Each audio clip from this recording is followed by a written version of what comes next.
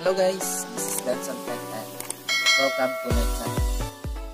Last video ay gumawa po tayo ng Wi-Fi jammer gamit ng ESP8266. Ngayon po ay gagawa naman po tayo ng Wi-Fi Repeater gamit ang same unit ESP8266. So guys, before any further ado, let's get started. So guys, extract muna natin tong file.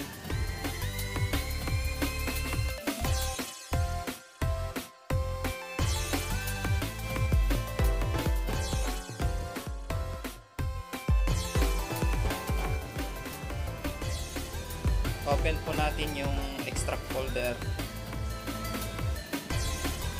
And then click natin yung open natin yung flasher folder.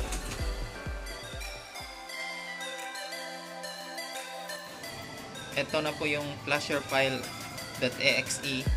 So click natin siya.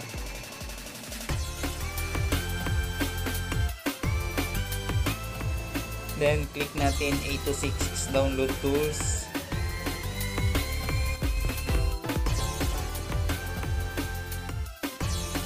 Then select natin yung first bin file. Ito po yung first bin file.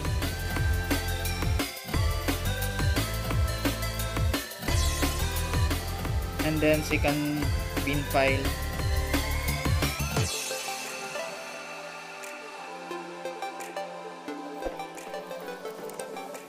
So susundan lang po natin yung settings sa screen.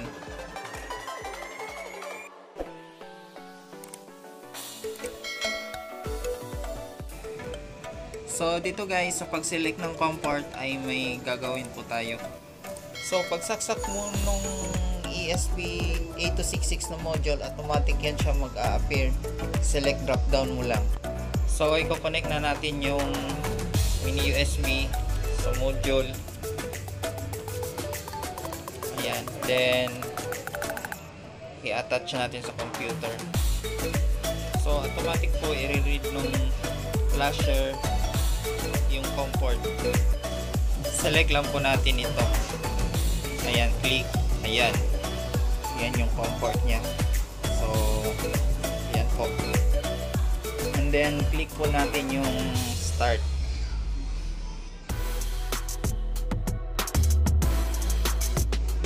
Ayan po guys, start uploading na po siya.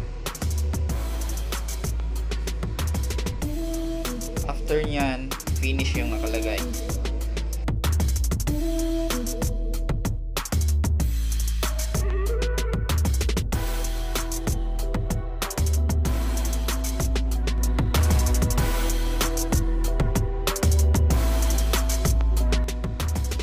After po ng uploading, finish na po. So disconnect natin yung USB, then balik natin ulit sa sock. Ayan, naka-power na po yung 8266 natin. Guys, ito na po yung SSID nya, may AP. Connect po tayo.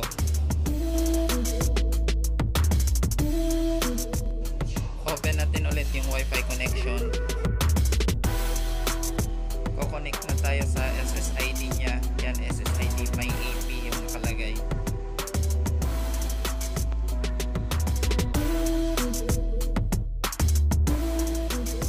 Open na natin yung browser.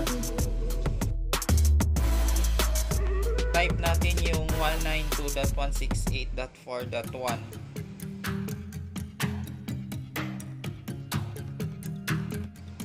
Hello guys, ito po yung configuration nya.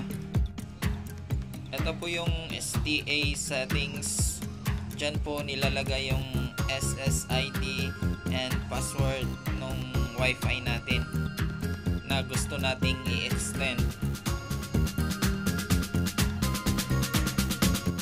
And then click natin yung connect.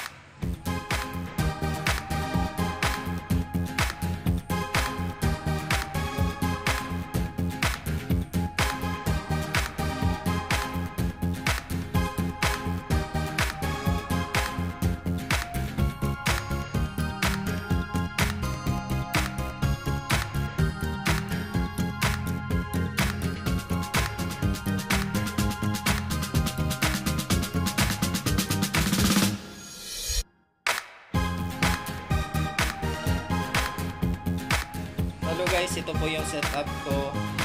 Yung network ko is Redmi, tapos yung password ko.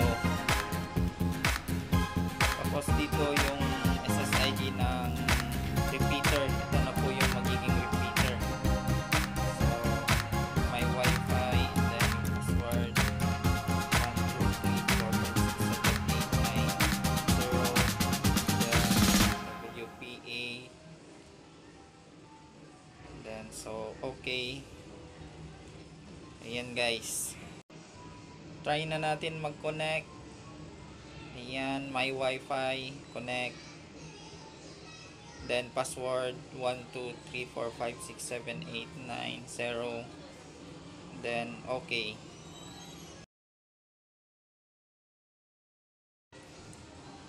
Ayan guys, connected na siya sa my Wi-Fi. So try natin YouTube.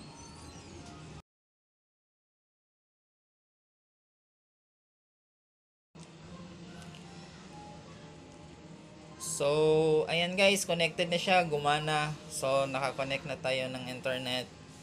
So, thank you for watching this whole tutorial, and please like, share, and subscribe. Thank you. Guys, ito po yung YouTube channel ko, Urbanson Maban. Please like, share, and subscribe.